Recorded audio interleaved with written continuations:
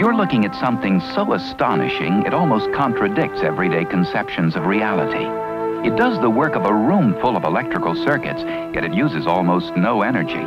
Its predecessor cost over $1 million and took up hundreds of square feet, but it costs less than $10 and is smaller than your fingertip.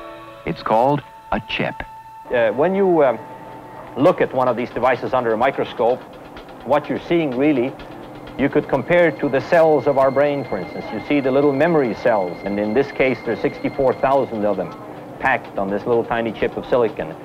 The 64,000 individual circuits are, in a sense, the brains of a computer, because each circuit holds a piece of information which in a microsecond can be connected to any other piece of information, on itself or on another chip. They're in little toys that kids play with, they're in dishwashers, they're in ovens, they're in calculators, obviously in computers and telephones. They're everywhere because they're useful, they're doing things. Chips are everywhere because they give machines the ability to perform repetitive mechanical tasks perfectly. They do the drudgery, freeing us to use our imagination. Yet because they are so inexpensive, they are bringing the benefits of advanced computer technology to everyone.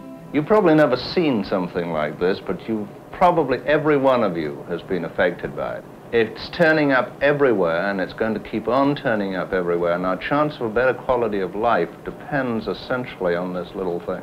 Our MOSTEC division designs and manufactures millions of these chips, and we believe that the more people understand their potential, the more creatively they'll be able to use them to benefit us all.